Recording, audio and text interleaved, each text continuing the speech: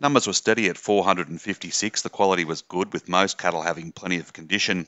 Yearlings made up the bulk, along with 58 cows. The market sold to a dearer trend. A restocking order paid to 500 cents for a weaner steer. Heavy butcher vealers, 460 for the steers and 445 for heifers. Feeder steers were 10 cents better with breed considered.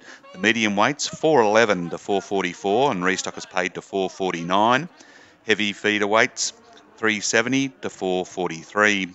The heavy trade steers lifted 6, 378 to 425. Feeder heifers gained 3 to 10 with a bigger rise on the crossbred cattle.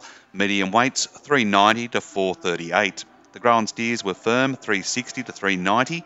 A limited supply of heavy grown heifers eased slightly, 342 to 365. Most cows were heavyweights and gained 2 to 5 on average, to range between 282 and 312. And this has been Graeme Richards for the MLA.